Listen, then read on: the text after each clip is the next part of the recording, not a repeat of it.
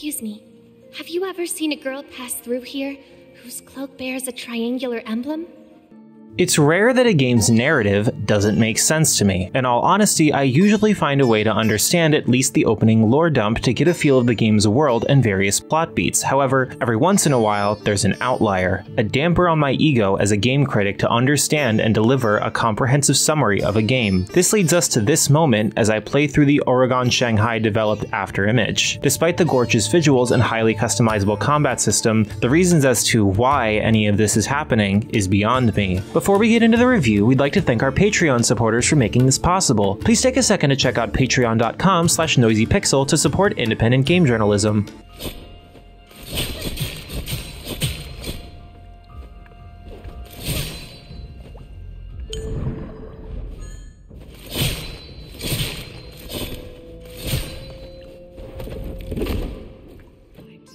Afterimage takes place in a world called Engarden, which no longer houses the benevolent goddess that gave it meaning. While life is now in an age of peace, following an event known as the Raising, the absence of the goddess has left the world and its inhabitants in what appears to be metaphorical silence. I should also mention the stream that contains the souls of those who have perished is currently not functioning properly, with some souls vanishing. Our protagonist Renee, alongside her companion Efree, are the ones who oversee the contents of what enters the stream. However, on their way home after a patrol, a veiled assailant appears to trigger a locked-away memory of Renee, who must now confront truths she was previously left unaware of. For full transparency, this took me a while to grasp, and the narrative only becomes more convoluted as more elements are introduced. The dialogue and text come across as vague generalities, which made it difficult to follow along. Even in the premises, there appears to be some common ground with what the narrator states, yet it all appears disconnected and awkward. In fact, a decent chunk of what I said about the plot in the intro was me taking a few liberties with what I believe was going on. I'm not confidently certain about any of it. It was truly a strange experience when entering the later parts of the game,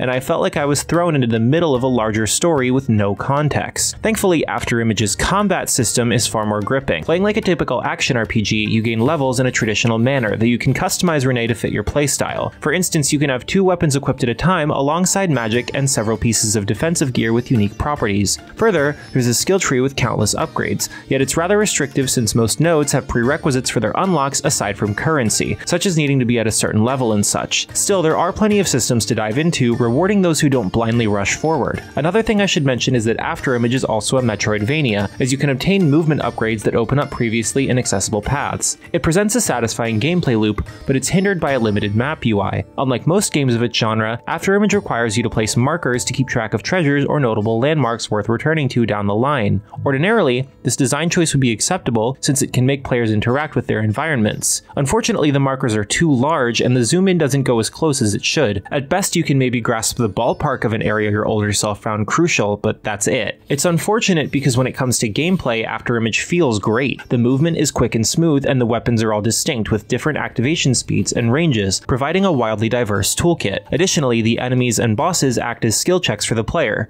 Well, sort of. While this may be patched in an early update, there were a few times when I fought an enemy, including bosses, and they just stopped moving entirely as I spammed one of my weapons. Even in situations where I lacked knowledge of a boss's moveset or came ill-prepared equipment-wise, I could often walk in front of them, spam square, and be good to go. It was incredibly bizarre, but I still cheesed my way through. Now, if there's one aspect of Afterimage that I can unquestionably praise, it's the presentation. The character portraits, setting, and items are so whimsical and vibrant. Admittedly, those aspects were my primary motivator for progression since a few of the outdoor locations took my breath away for a few moments. Moreover, there's surprisingly an English dub option here that's pretty decent. The oddities of the text still carry over, but the voices fit the cast well. Afterimage is the sum of many parts. Its story has me stumped with confusing plot beats and haphazard character interactions that will have you scratching your head from beginning to end. Still, its presentation and design will likely be what initially got you interested, and it will be what keeps you playing. The combat also provides some depth to the adventure, but it becomes a bit messy due to the strange enemy behavior and lack of challenge. Regardless, I hope this isn't the last we'll see of this beautiful world. Noisy Pixel is giving Afterimage a 6.5 out of 10. Thanks for watching. This video is brought to you by our supporters on Patreon. Noisy Pixel is run by a group of gamers providing independent gaming coverage through news, reviews, previews, and more. Check out our Patreon to help support our continued growth, and subscribe to keep up with all of our future content.